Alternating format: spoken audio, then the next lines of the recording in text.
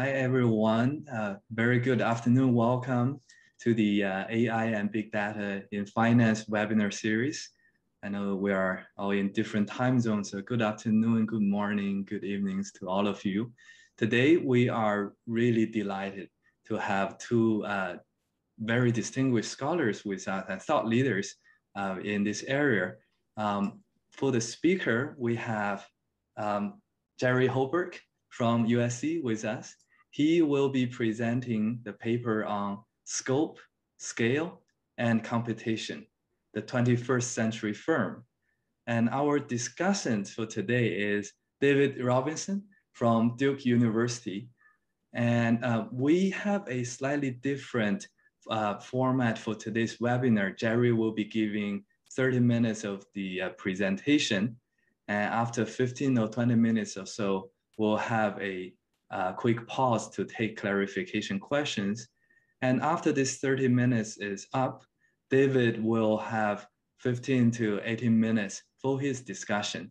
And we'll use the remainder of the time to open the floor for questions from the audience. And to our audience, please submit your questions in the Q&A box. And I will then read your questions and directly call on you during the Q&A. The presentation and discussion will be recorded, and together with the slides will be posted on our website. After the main part of the webinar, which is about an hour long, we'll have another 15 minutes of unrecorded discussion where everyone in the audience will have a chance to join us as panelists to ask questions and discuss the topic further. Jerry, the floor is yours. Thank you so much. Okay, everything good? Yes, perfect. So thank you. This paper is joint with Gordon Phillips. It is not under submission. It's a working paper, and we're actively gathering a lot of comments. We're still working on methodology, so we really, really appreciate the invitation to be here. And all comments will be very much internalized by both Gordon and I. So we're going to talk about, scale and scope, but primarily scope, because scale is something that, folks in the literature are very good at measuring and understanding. That's firm size. But what we think is really missing in a lot of the literature that we see with the level of detail that we think is possible to really understand some of the corporate finance issues when firms have multiple products. So I want us to start to think about, as we get into the paper here, what is scope really? It's different from scale, where firms, you think, just get larger and sell more of the same stuff. But we want to think about scope, which is you may be getting bigger, but the very definitional aspect of it is that you're selling multiple products, right? Multiple product firms have high scope. And there is some literature in finance that gets into multiple product firms, but what really motivated us to write this particular paper is that there's something in the economics literature that we think of as very seminal that's really missing from the debate in corporate finance on multiple product firms, or conglomerates, which is the term that's usually used in the finance literature. And that is the theory of Panzer and Willig, which is really the most seminal beginning of this literature about economies of scope, where the main idea is that a company is going to expand from one market into a market that's nearby, because it has certain skills by virtue of being in the market it's in that make the cost of moving to the new market lower. So expansion through a lower cost of entry, especially into neighboring markets where your skills are likely to be very useful in that expansion. Now, that's very seminal, and there's been a lot of work following on it, Thies and Henderson and Cockburn as well, that suggests that innovation facilitates this. So you use R&D to, if you will, refine your capabilities, which makes the entry even lower cost still. And so these are the types of issues that we see in some of the foundational literature on economies of scope. But then, okay, if we look at the finance literature, where corporate finance really studies a lot of effort, hundreds of sites and papers that focus on the concept of conglomerates, the focus of that literature is very heavily on diversification. And I want to emphasize that the concept of diversification is far away markets.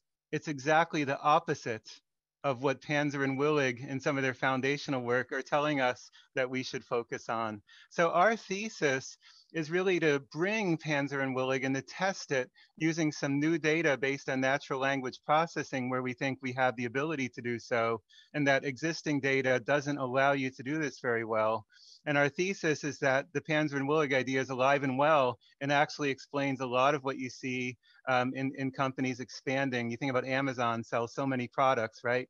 That example is very intuitive in this setting. And so we want to rethink the conglomerate foundation to be one about close-in multi-product expansion and sort of maybe the world is not all about diversification. After all, if you look in the popular press, even in the last couple of weeks, you see that firms like General Electric, which conform to the old literature, are breaking up. So there's something different going on today, and hence the title we have, The 21st Century Firm, that the multi-product firm is not really like General Electric anymore, which is diversified, but it's really something that's about close-in expansion, right? So there's a lot of literature, and I don't have time to get into it, but you all know that I'm referring to the conglomerate literature, Berger and Ofek. There's a lot of discussion of agency and underperformance. What we want to suggest is that when you look at the Panzer and Willig format, a way of thinking, the prediction is for higher valuations, okay? So we have conglomerate discounts in the past about lower valuations. Our thesis says that this is really value creating way of building firms into multi-product firms. Some basic stylized facts: firms are getting bigger. We all know that. This is just CompuStat assets over time. But what you may not have known is this picture. Okay, I'm going to get into the method soon. We're measuring how many markets a firm really covers. And now we're just counting the markets and then plotting the average number of markets a firm covers over time. And what you want to see is that there's a very strong upward pattern, particularly in this dark black line, which is the one that uses the NLP to its fullest ability right now. The more in a sense you rely on technology, the sharper the image gets. The conclusion is that firms, Amazon is not a one-off, that this is averaged over all of the CompuStat firms that we see that they tend to cover more and more markets over time. And you could say that the increase is economically large, 70% since 1989. And 40% if we use a more historical driven measure, but still economically large. And so what's particularly remarkable, and I think motivates the importance of a paper like this, is that if you were to ignore the NLP and try to do this paper based on the data that's already out there, I think we would say that most folks would rely on the CompuStat segment takes. And here is what you would get. I'm just plotting the average number of CompuStat segments over time, and there's no upward trend at all.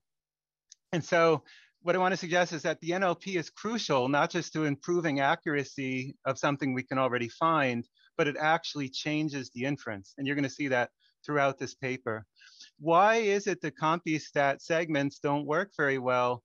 To understand it, you need only read the rule that governs their creation, which is SFS 131, that says the rules for creating segment reporting is that you should report segments when you see basically performance evaluation bundles. So if I operate in two markets, but if I as a manager think of the performance of them as a bundle, then I treat it as one segment. But I have another market that performance evaluation as a bundle, that's another market, so I would count two in that case. But the key thing is that the way a manager evaluates performance is not necessarily mapping one-to-one with the actual markets you serve, particularly when the markets are the Panzer and Willig close together kind, right? You think they're close together, a manager may evaluate their performance as a bundle, and therefore you miss it in the segment tapes entirely. So the overall view, and I don't have a lot of time to get into the methods as much as I will, I'll get into it some later, is that we are going to use the text in the business description, and I'm color coding it to show you that what our goal is to take a given firm and to identify the clusters of vocabulary that exist. So you have a cluster of vocabulary that generally talks about cell phones. We're going to call you a firm that's in the cell phone industry. If you have electronics vocabulary, we're going to call you in the electronics as well. And this sample firm would have a scope of 4. we found 4 distinct clusters. But the CompuStat segments, again, is based like this on performance evaluation. And the intuition I want you to see is the analog is that a manager may think about cell phones and electronics. They want to evaluate it together. The segment count will only be 1 for that. And then 2, the furniture and the office equipment, they may evaluate it together. So you're going to get a lot of this underreporting in the CompuStat segments, especially when the markets you cover are highly related, because it makes sense to think of performance evaluation together in that case. Okay, so just the end of our motivation here is I just want to say that a lot of research in corporate finance and asset pricing, and even beyond their own discipline of financial economics, really forces the researcher, in a sense, to think about firms as only being in one market. Like when you use SIC code fixed effects, you're doing this, okay? But underlying all of that, what we're really seeing in the data is that companies really don't fit neatly into one market, and we need a new way, a new platform for trying to model that. And so, you know, firms expand, they cover multiple markets. It's very endogenous process. Acquisitions do this. R&D does this. It's really the ideas of Panzer and Willig. We live in a very dynamic world. And so that's really what we're trying to do, even beyond their own agenda, is to produce a framework that others could tap as well here. And so on to the data and methods. Okay, we're going to use item 1s in the 10K. This is something that's not new in this paper. Gordon and I used this kind of framework back in 2016 and even in 2010. We're also going to, and I won't have time to get into all of it today, we're going to use some basic methods of textual similarity, cosines. We also have a version of it based on a Leighton-Dirichlet allocation methodology, and we're working on another method that's not in the paper yet, based on Doc-Duvec embeddings and clustering overlaid on top of the embeddings, but that's still to come. And so the idea is now the methodology. What was really the hardest part of this project is to identify the clusters of vocabulary. What is a cell phone cluster? What is a cluster of electronics, okay?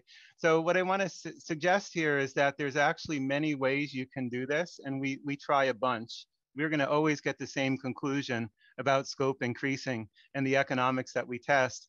But one method is we just use the clusters that are a direct result of the work I have with Gordon in 2016, where it's called the FIC classification. You can look it up, it's on the web as well. You can download that data. But each industry, we detect 300 clusters, has a sub-vocabulary associated with it. And those are the industries, and those are the clusters of vocabulary. Or we can just take the NAICS manual, which you can Google and find on the web. There's a 500-page manual that verbally describes all the industries that are NAICS codes. We can define the vocabularies that way. So if you're not willing to trust the NLP yet, what I want to suggest is that we can just take the NAICS manual and we still get the same results. And the CompuStat data just doesn't generate the same results for reasons likely that I talked about earlier about SFAS.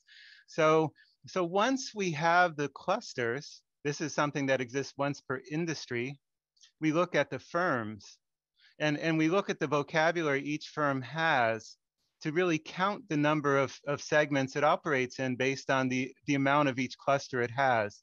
If you have enough of this orange text that covers this cluster above a threshold, we're going to say that you're in the cell phone industry. And then similarly, this firm is also in electronics. So that's just a very graphical view of what we're doing. A lot of the details is representing text as vectors is in the paper, but representing text as vectors is something that's in a sense quite standard these days.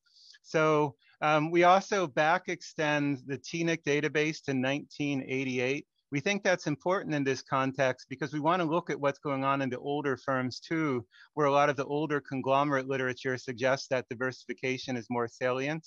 But a nice side effect of that is the TNIC database is updated on the web. And so with no further ado, otherwise we're doing something very standard. We're taking CompuStat data. We're also bringing in asset redeployability data, which I'll get to later. But it's a very familiar database of US publicly traded firms. And so here's what Disney looks like, just to give you a sense. We see it really expanding its scope. So it's representative of our overall conclusion. And you see that over time, it has more and more clusters of things that, you know, toys, and also some of the real estate plays that you might not have seen in the earlier 10Ks produced by Disney. Okay, so I'm just going to show you a bunch of stylized facts, and then I'm going to ask for clarifying questions in just a moment. But let me just take you through some stylized facts so we can get a sense for what the data looks like. So the first thing is I can sort firms into how many CompuStat segments you have and show you that our measure of scope, where we're counting through the text, is very positively correlated with it. And even if we use the NAICS manual to identify the text. So this is like validation. And we're not saying that CompuStat data is uninformative. We're just really trying to say that it systematically underreports what the firms are doing. We can also sort firms by size, by assets, small to large. And we see that indeed, as firms are getting larger in assets, scale and scope are related. Those larger firms do cover more markets. It's true in CompuStat, but it's also true in our data. And I want to show you that even if you restrict the sample to firms that have one CompuStat segment only, where all researchers in the past would have said that they're not scope firms, they have one segment, we still see a very considerable sorting as to how many markets you're in versus size. And so I'll show you one more result and then I'll take questions. But here I wanted to emphasize the second major stylized fact that I want to show you. Okay, so the idea is the first one, scope is increasing over time. The second one is I want to show you, again, remind you what Gordon and I found in 2016 is that you can put companies into a space, a product market space where those that are close together sell the same products. Like this is Pepsi and Coke over here. Here you have banks, here you have a couple tech firms, right? And so the idea that really we want to go right to what the finance literature has been telling us is that the finance literature, when it focuses on multi-product firms, they're thinking about firms that are far away in space. That is, you're like USX, you operate in steel and energy. That's a diversified conglomerate. And this black line up here shows you what that means in our space, right? That they're far away. But Panzer and Willig suggest that multi-product firms are more like I-11 and I-15. They're close together. And we wanted to just show you by sorting industry pairs into far and close at the industry pair level, where are the multi-product firms? And that's this table here. So we're sorting into deciles. One observation is a pair of industries, and we're just averaging the intensity at which companies jointly operate in the pair. And when the pair is least similar, they're diversified, we see that the fraction of firms operating there is 3% of all the conglomerates we detect. But it's really those that are the most similar, the ones that Panzer and Willig says this is where economies of scope lives. We have 39% of all the conglomerates we detect operating in these close together markets. So the second stylized fact is that the representative multi-product firm is just not diversified. It's not a diversified conglomerate, but rather it's a firm that's operating in these close-in markets and trying to expand through related firm technologies and know-how. So let me pause for just a second and ask, are there any clarifying questions? I'd be happy to answer them at this point. Great, Jerry. I think overall the audience is following very well. There's one clarification question from, I believe, Gustavo Schrankler. He's asking, how are the clusters labeled in this case? Is it based on human interpretation of the words, or there's a particular algorithm in yes. each label? Outstanding question, because it's one that we're actually trying to work on to make better. But to be clear, we do it 3 ways, okay? So one of them is based on the NAICS manual. So you have a very clear label for that, because you can look at the manual, it tells you this one's furniture. Another method is based on the method Gordon and I used in our JPE, where we just find clusters through the distribution and statistically identify clusters. Those are not labeled. But they define a well-defined group of vocabulary, but there was no label. The ones that I showed you for Disney did have a label, and that one is based on latent Dirichlet allocation, where if you will, when you do the topic model, you get the labels and we can report them directly. But I want to thank you for the comment, Gustavo, because the fourth method that we're producing, we're still working on it, will have some really high quality labels associated with it. But it's still a work in progress, that particular aspect, a very challenging aspect indeed. Okay, so I have about 10 minutes left, and I just want to briefly note Jerry, that when you have a good question, an important question from Jill Grennan came through. Just please, I'd love to hear it. Yeah, I'm just going to read that to you. So Jillian is asking, we'd like to hear how product versus e-commerce and the general role of tech data, ICT, are separated. So it may relate to the concept of product versus service. Some companies don't have like a tangible product, but they actually have something that's more IP, or you have B2B versus B2C, all these types of configurations. And what I want to suggest is that we believe the framework we have is actually general enough to handle all of them. Why? Because a company that sells a service describes it in its 10K. And two companies that sell the same service are going to have a very similar discussion. If your customers are B2B or B2C, you're still going to describe it in your 10K. And if you're in the same market, you're still going to be close together. And so any methods that we use to try to identify the multiple markets you're in should work, simply because it's required by regulation SK that you describe what your business is, what it is that you sell, regardless of whether it's tangible or intangible or who your customer is. So we think that we do pretty well here for the same reason that the TNIC industry classification performs well across those types of firms. Are there other questions as well? Happy to answer more later on, provide more detail as is helpful. Okay. Thanks for taking the question. I think we can continue from here. Absolutely. So I only have a little time, so I'm just going to say we do validation work where we look in the 10K for explicit statements, I sell a lot of products, that sort of thing. And we test whether our measure predicts that more strongly, if you will, than the CompuStat segment count. And the results are just very strong in this category. You see very high t-stats for our variable and very low t-stats for CompuStat. But I think the most important thing I want to really end on in the minutes I have left here before we got to turn it over to David is that we want to understand, why are these firms getting bigger? What are they doing in a corporate finance sense? And is it optimal, right? Because Panzer and Willig would suggest you're doing it because you have a cost advantage and that there's a positive net present value. And we also want to think, are you in fact doing what Henderson and Cockburn predict? That is, you're using R&D to facilitate it so that you can take your existing know-how and apply it in another market. And that is really very different from what we have in the corporate finance literature on diversified conglomerates. So our goal now is to run cross-sectional tests and try to predict the corporate finance policies and the performance of companies that are expanding scope. But it's very hard to do for the usual reason in corporate finance. Everything is very endogenous.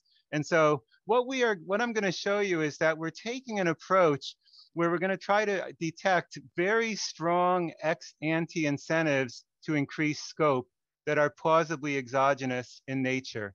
And then we're going to run an IV to actually run these tests. Okay, so in order to show you what I have in mind here is that I'm going to show you a spatial model of the product market again. And here you want to think about a firm, its close competitors that are in very related markets. And then you want to think about its kind of close competitors that are near to you spatially, okay, but they actually are a little bit further away. So you think if I'm coffee, these are more coffee companies around me. The outer band is more bakeries or maybe fruit drinks, right? They're kind of related, but they're not quite where I am. And we want to try to think about the incentives the focal firm has to branch out into these close, but not so close markets, because that's Panzer and Willig in a nutshell.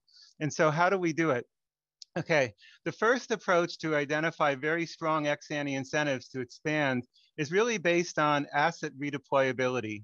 And we're looking at Kim and Cong 2017 as a very interesting and really foundational paper, I think, on asset redeployability, where they show you can represent every industry as a 181 element vector of things you need, know-how, if you will, or assets in place to produce there. So every industry is represented by a 181 element vector of know-how and assets, right?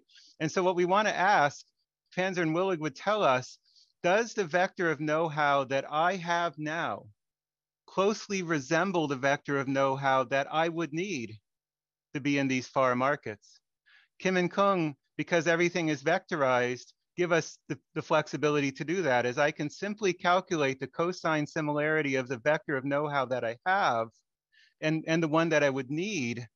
And if ex ante, that similarity is very high, that's Panzer and Willig in a nutshell. It says that I should have a low cost of entry into that market because all the know-how that I already have is exactly what I need to produce at low cost in that new industry. So we're going to do that. Here's the formulation of it.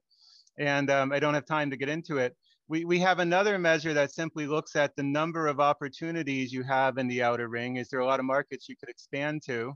And that also, you can see the details in the paper. But let me just try to get to the final results I want to show you here, is that we do it in 2 stages. We first regress our scope variables on the instruments, and these results are extremely strong. When you have this redeployability potential or more opportunities, you do expand scope ex post. And on to the main results then is that we now can use our instrumented scope. Yep. Sorry to interrupt. You still have 4 minutes, so I don't want you to rush too much. That's just what I need. So I wanted to show you that our instrumented scope variable, again, using that first stage and sort of getting the predicted value for our scope variable based on those incentives. And we have a Fermier panel here where now we're looking at the dependent variable being, do you do mergers? Do you acquire? Do you do more R&D? Okay, do you do more CapEx? The results show that in order to expand scope when you have these incentives, you tend to do it through more acquisitions and you sell assets less frequently.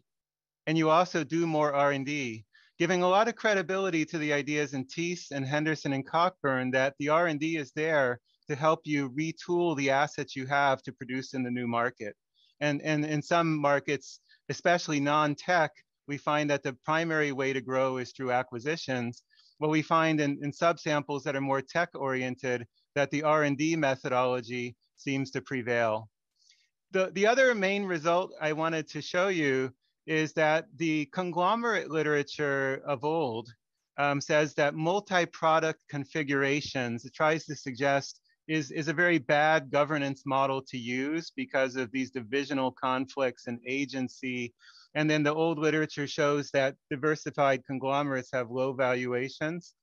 While it's true that many papers since then have challenged whether there's a discount, okay, there hasn't been a whole lot in this literature about what else can we learn beyond that there maybe is not a discount. Okay, what we want to suggest is that the Panzer and Willig Foundation just predicts the opposite, that this is value creating and rational and there's no agency problem here.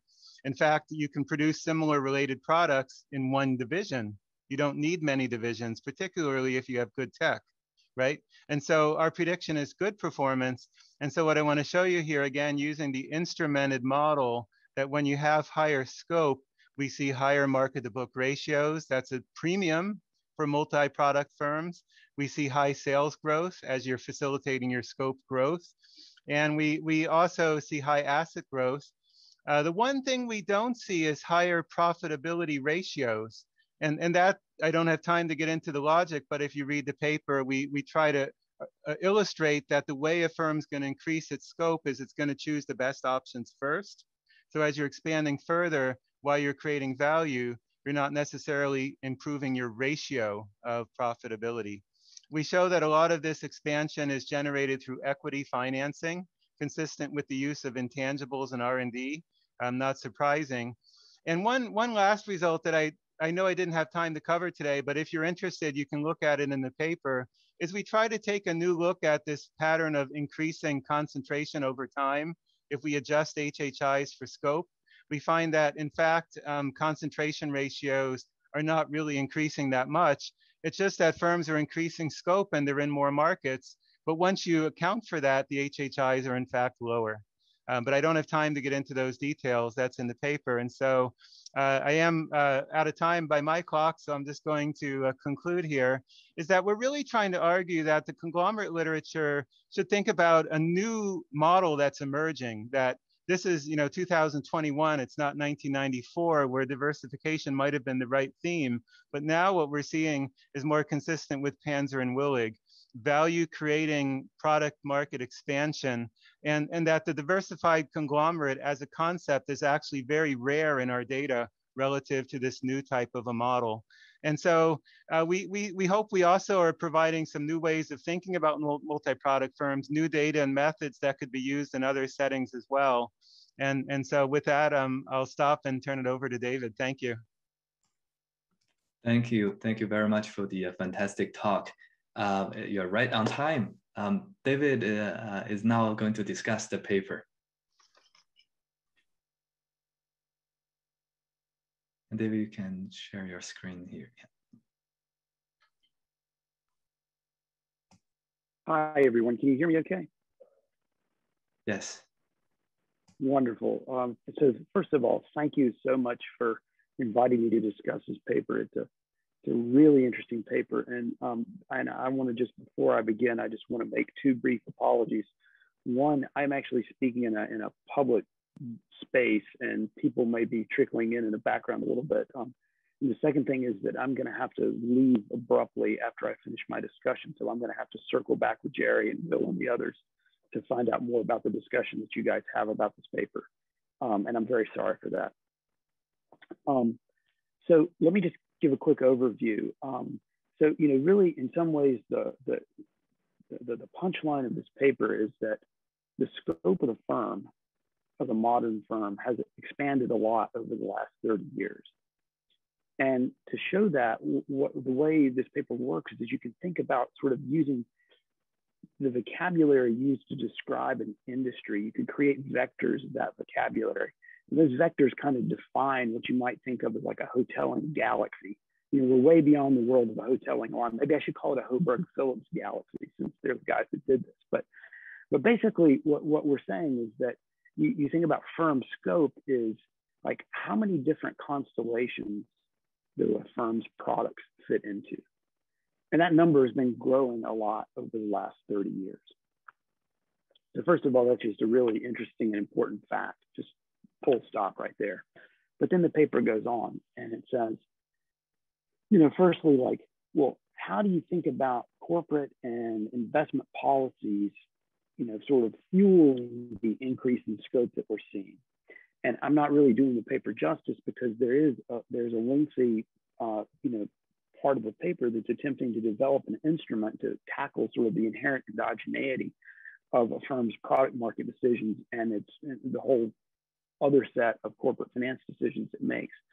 But putting that to one side and just looking at sort of what pops out of it, see that like how are firms growing scope? They're becoming more acquisitive and they're divesting less. So they're sort of becoming larger storehouses of human capital, if you will. They're buying other firms, they're increasing the R&D, and that's sort of, they're sort of building these treasure chests of intellectual capital inside the firm. How do they do that? They do that largely through equity issuance, not so much through debt issuance. And then, Jerry didn't really have a chance to talk about this much in the discussion, but I think a really interesting and important part of this paper is that you can use this scope variable as a way of speaking to this bigger discussion about industries getting more concentrated over time. In other words, the world sort of getting less competitive. And in some ways, this paper is saying, well, is that really true? Are we living in a world where markets are less competitive? Not so clear, because what seems to be happening is firms are competing head to head across a much broader field of competition than you might have captured using using yesterday's measurement tools. And so I think that's a super important point here, and I want to say a little bit more about that in a minute. So in terms of like, so I guess he talked a lot about diversification, and you want to think about this like we're used to thinking. So the picture on the left is a picture of a data point 2200, which is arguably the first personal computer that's ever made. Now, that was a company that had a diversified product line. It offered, you know, telephonic equipment, personal computers, mainframes, stuff like that, and it failed. And it failed in the 80s. It was part of the sort of the death of diversification that occurred in sort of the late 80s. On the right, you have the new Apple Mac Pro, obviously, you know, ostensibly the modern incarnate of the previous thing. And so, you know, Jerry did a great job of unpacking the fact that this is not a story about diversification in the way that we're used to thinking about it. I'm going to come back to this at the end. So there's sort of two possible directions I can go here. One would be, which would be very appropriate for this audience, would be to dig into the methodological side of this and to sort of help readers understand the limitations and challenges associated with the actual technical constructs that he's using in order to tell us what he's telling us. And I have absolutely no ability to do that whatsoever. So instead, what I'm going to do is focus on the conceptual and really ask sort of, what do these results mean for everyday Joes like me who are really interested in understanding what firms are and what firms do? And so that's really how I'm going to focus my the comments that I have, and I leave it to others on the call to tackle, to take up the methodological questions.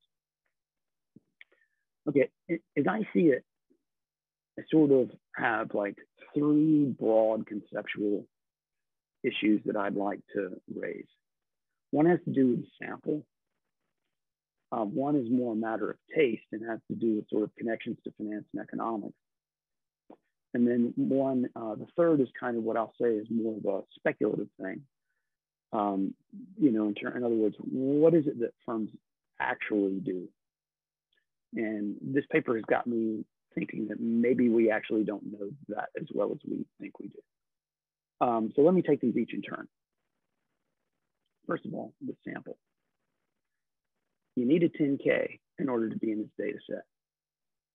Now, there's an important issue with that. The number of public firms has declined dramatically over the last 30 years. We were at a high of around 8,000. You can see that on the graph on the right. We were at a high of about 8,000 public firms in the US in the mid to late 1990s. And we hit a trough of around 3,600 public firms a few years ago. The numbers ticking upwards. So I point this out for a couple of reasons. It is not like firms have been randomly selected into out of the public market. The composition of the sample of public firms has changed in really important ways over the last 30 years.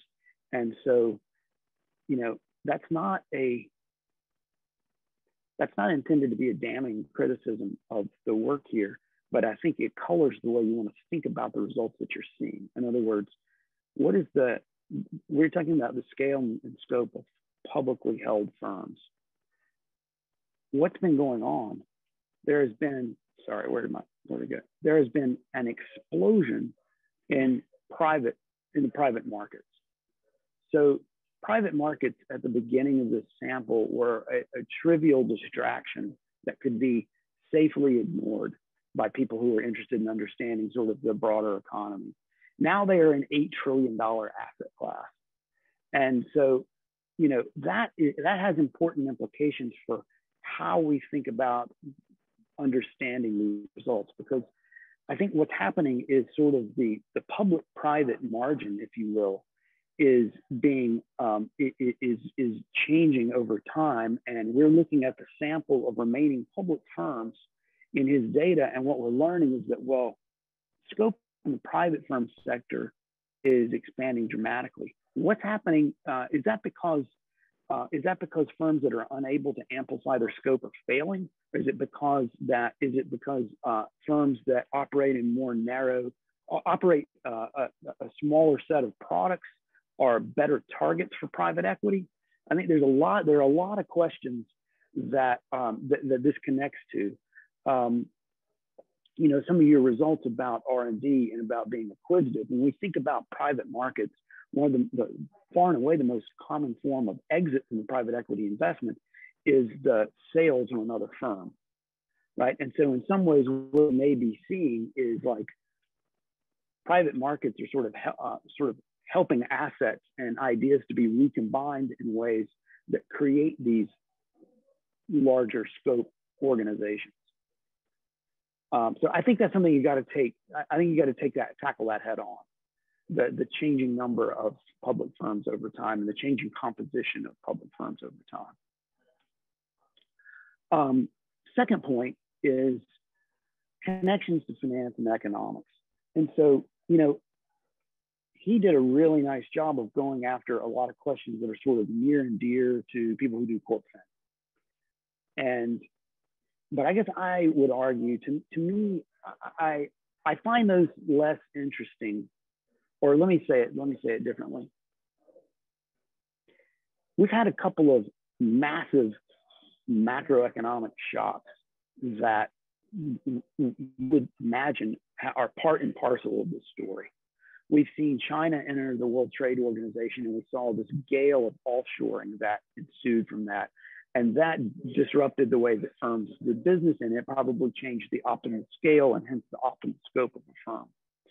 We've seen an explosion in digital communication with consumers, and that you know we went from ads on TVs to now we reach consumers through their Instagram feed on a smartphone while they're sitting on a bus, you know, going to work.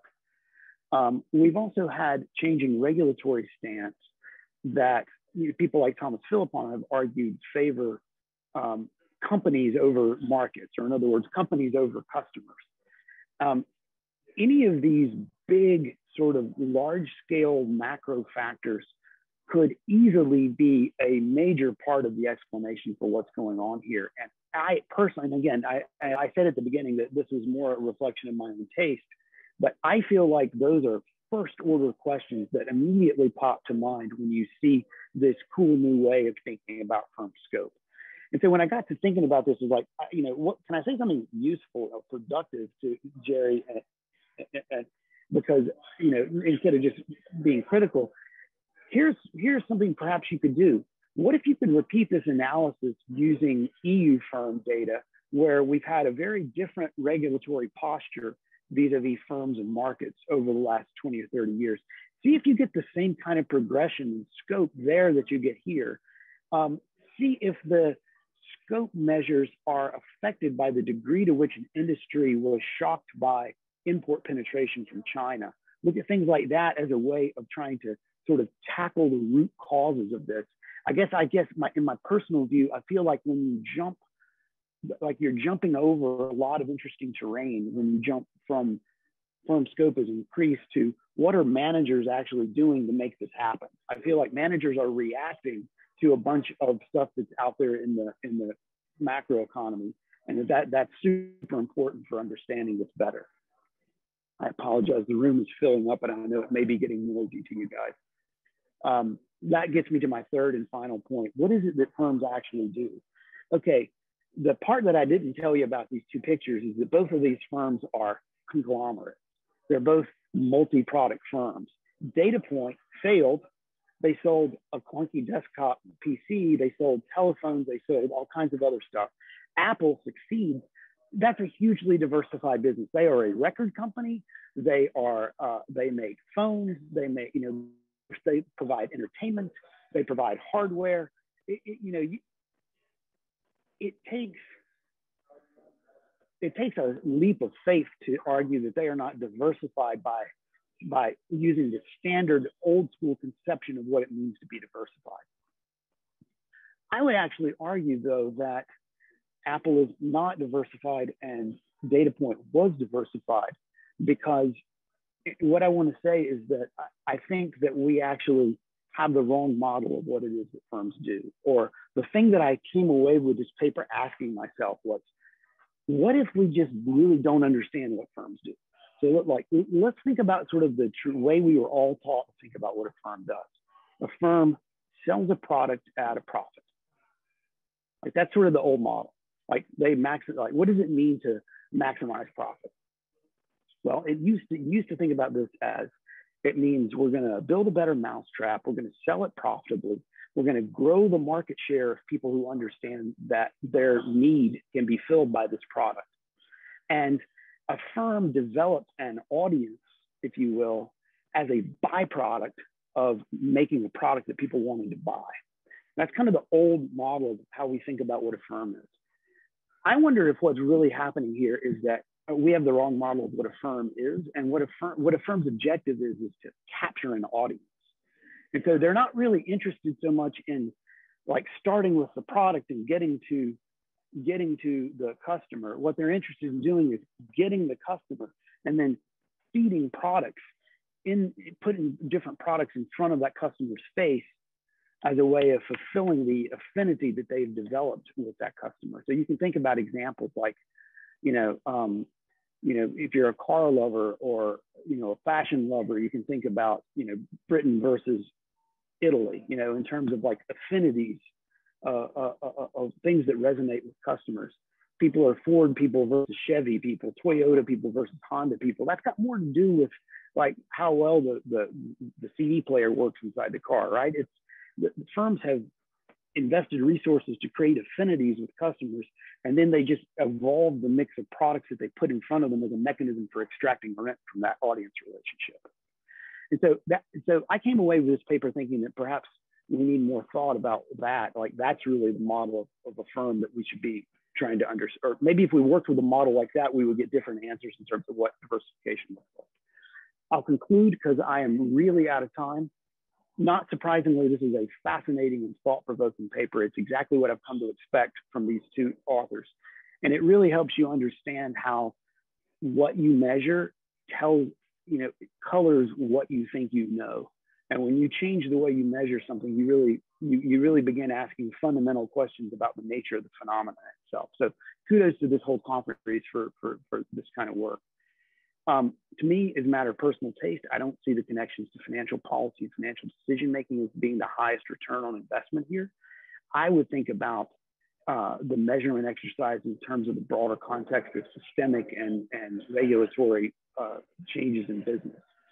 And I love how this speaks to the debate around growing concentration. And I would love to see much more there. I mean, one simple answer here might be that we don't understand competition very well, and we'd have a different answer about firms getting more competitive. We would change the way we measure it, but we would also have very different regulatory policy if we had different tools. I regret that I have to stop here, but I look forward to catching up with the organizers to find out more about the discussion that's about to follow. Thank you very much, everyone. Thank you, David, for the great discussion. Jerry, do you want to take some time to respond to that while we collect questions from the audience? Yes, my pleasure. And first, I just really wanted to thank David for just outstanding, thought-provoking and visionary comments. I'm going to try to talk about some of them, but I wanted to say that I agree with David in so many ways, because as I try to articulate our thoughts on them, you're going to see that they actually relate to some things that are future research or works in progress, and they're actually very challenging, but also very important to actually consider. So on to David's first comment was about the sample, and yes, we are limited by 10 Ks here. And I think that if I was given that comment from David, 8 years ago, I would have told him, what else can I do? Because private firms don't provide any text. It's not the answer I want to give, and it's not the answer I'm going to give today. Because actually, I want to note that Gordon and I have been working with private company text through an NSF grant, where we're trying to cover 1 million private firms and watch their product text evolve in time series. How do we do it? It's through corporate websites harvested from the Wayback Machine over many years. And so going forward, I totally agree with David. We got to think about those private firms, and hopefully that will become possible. One can think about international firms as well, which is on our horizon, but that one we haven't developed as much quite as of yet. David's second suggestion was really thinking about these connections and other predictions about regulation or major changes going on in the economy and shocks.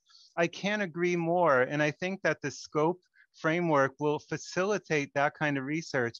But here I actually want to push back just a little bit, because I do think that it's important, for this being the very first paper on this topic as we see it and on this data, to show that the primitive way that the data works is consistent and logical. We want to establish and validate it. And I think that the Panzer and Willig framework is really the idea we had, and we're seeing a lot of support for that. And I think that if we can get others, to agree that the foundation is what it is, then the understanding of what you're going to get when you ask some of these more out of the box questions will be that much more rigorous and easy to understand. But I totally agree. And so the last comment David has was on the conceptual. And here I certainly agree. And there's a lot of very thought-provoking comments that he gave. And so one of them was on, what is the firm doing? Like, is it trying to capture an audience, or is it trying to generate profits? And so that captures my heart and mind too. I'm just really agreeing with David that we really have to think differently. The world is changing, and can we do it? Well, here is where I think some of the framework that, in a sense, using the corporate websites, okay, that's a corporate website's goal is not just profit and sales, right? Because that can be done on the shelf in the store, but that's often about the hearts and minds, the audience, what David was looking for. Do you want to attract audience? I think looking at what's going on in the corporate website space and scope in that sense, and then comparing it to what's going on in the 10K, which is more the literal, here's the products I sell, and when they're different, okay, could actually, speak to that question. But that's more to come, and a lot of development is still needed as far as the technology to get there. So I'll stop there. Thank you. Yeah, thanks, Jerry. I completely agree with you that there's even richer information that you can exploit from the website. If I may just build on actually David's discussion and your response a little bit, we do see, especially through our seminar series, the rise of platforms and big data economy. So I know here we have an emphasis on the product descriptions, but in general, it would be great to use this data set or some other text-based data to explore more dynamic considerations, and how, for example, data is feeding back, that creates this increase in scope, because you get information from the users and you know what they want, and you have the user base. It's related to network effect and how we utilize data, which doesn't exclude improving or innovations in products. But at the same time, I'm just personally curious, right, whether it's coming from that data consideration, user base consideration, versus pure cross-sell capacities, right? The traditional product relationship. It would be great to hear your thoughts on that. Yeah, that's a really thought-provoking question, and I think that we might be able to test it, but let me just remind you why it is really thought-provoking, because the way I see our foundation as Panzer and Willig is really about sort of thinking about the cost production technology and making that sort of be able to leap across boundaries through tech. But your point is an entirely different mechanism that would also incentivize scope expansion. That's not really the Panzer and Willig one. So it's its own theory in a sense, and it's very interesting. And that is that if I have this customer base, and that customer base also buys something else, right, sort of on a platform, then I could probably cross that product market boundary too. And the reason why I'm good at doing it, in a sense, is not necessarily the production technology I have, but that I happen to have the customers already sitting there, and I can just put something else on their plates. I have to think about the implementation or testability, but I know Gordon is also here, is also taking notes, and that's something that we will definitely think about, and I think it's relevant. Thanks. And I know Markus has a question here. Markus, you want to ask directly? Yeah, great talk, really interesting paper. I have a more conceptual question, and that's about what is scope here? And the way how you define it is just if a firm is in a certain market, but you didn't talk about how much it is in a certain market. So if I take this portfolio perspective, I do not only care what I buy, but also how much I buy. If I take the example of Apple, if they are selling bags for their laptops, you can use the words that are part of the product description to say they're in the luggage business. But really, they're not a player in that type of industry, right? So first of all, I'm wondering if you think there is a way to assign weights of how much they're crossing product boundaries. So how relevant is this reach over into the other industry? And related to the idea of diversification, one reason why you want to reach out into other industries could also be because there's some kind of diversification effect. But then I would claim you might be able to detect that in, for example, return data. So if you claim a company is in several industries, the returns of that conglomerate should have more correlations with companies that are in specific industries, right? So it can test to some degree the magnitude of the scope expansion. What are your thoughts about that? Yeah, so thank you so much. There's a couple comments there, and they're very good ones. And they're also ones that we've thought about a lot. And I don't know how far we can fully get to answer your question, but the one of weights is challenging. So what we can do is, and we've tried this in some of our HHI calculations just to show robustness, is that some of the vocabularies you have more of, like you have 1/3 of it could be cell phone, but only 10% of it could be telecom, right? So we can weight your presence in the markets by the amount of text that you devote to that one, which is good because it reflects that diversity, right? But I think what you would probably really want me to do is to actually be able to allocate how much of my sales is in each of those sectors, which is sort of the way that we think about in the CompuStat world. But we have not found a way to actually do that because the company is not explicitly putting a dollar amount by every word in the 10K, but it's something that we're aware of and we're pondering. And so I would just add, you mentioned the return distribution stuff, and I wanted to note that in our appendix, we actually have been looking at that sort of issue. And I'll add one more result, is that we find that as you're adding more products to your portfolio, remember that most of them are the close-in kind. Only a little bit of it is the far-away diversification kind. We're actually finding that these conglomerates have higher risk, right? So when you expand products, we see that your risk profile is higher, not lower. And one reason why we think that's the case is that we're finding a lot of evidence that innovation and R&D is one of the primary means to the end of this expansion. And of course, R&D is a very risky activity, and therefore it's actually increasing risk. But I would note that when we do find the pairs that are far away, that's where you finally see a diversification effect, and that's where you have a little bit of a lower risk profile. But that's only a relatively small fraction of the observed multi-product firms. I'm not sure if I got into everything. Please remind me if you want a little more on any of those topics. Thanks. That's a really great answer. Yeah. In the interest of time, let's just take one more question from Jillian. Jillian, you can unmute yourself. So thank you. Hopefully you can hear me now. Yeah? Yes. Okay, awesome. I really enjoyed the paper so much. One thing that and this is just more a dream list and sort of the David sense of it. I think what you're doing is so cool, is I actually would like the classic synergy question. And I don't know if you've looked at the revenue recognition at all. So like the classic first footnote in the 10Ks. I've recently looked through some like AT&T and some of the other ones, and they're very phenomenal to read through how they're doing at it. But I think you could really get at, and which is to me one of the questions, is this coming really from technology and a pure cost synergy, and this is why we can expand the scope to these sort of adjacent markets, or is it actually coming from the customers? And so I think that way in the revenue recognition, you could almost apply the exact same methodology there, and then we'd have a really better understanding of where this is all coming from and coming together. And I don't know, and that interests me. So I'm just putting it out there. Thank you.